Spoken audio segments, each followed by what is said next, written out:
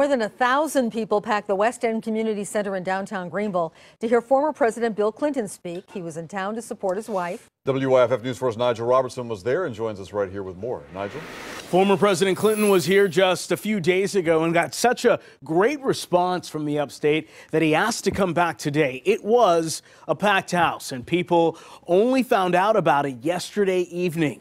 He, of course, here campaigning for his wife, Hillary. The energy in the crowd was thick.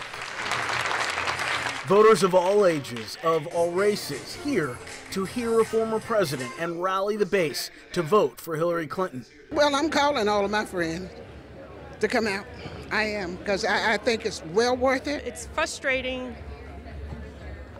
because there's so much negativity with this election, especially on the Republican side. Clinton talked about immigration, gun control, and spoke directly to young people. She never gives up, and she won't give up on you. And she knows if we're going to go into the future together, we got to have shared prosperity, equal opportunity, and inclusive communities.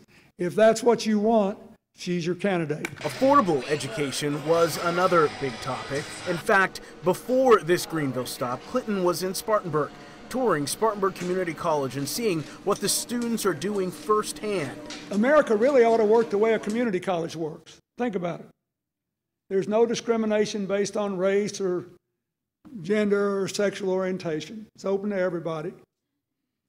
You learn something where you can get a good job at a good wage, and disputes are resolved by the community. It's the way America ought to work. But in this room, it's not just about Hillary. And I like Bernie, I really do. But I'm sure you've heard this before, that what happens if Trump wins the nomination? He and others say they want the strongest Democrat to face a possible Trump nomination. Former President Clinton agrees. I'm just telling you, from the first time I met her to yesterday, she's the best change maker I've ever known. Now, if you vote in the Republican primary this Saturday, you cannot vote in the Democratic primary the week after. Again, the Democratic primary is February 27th.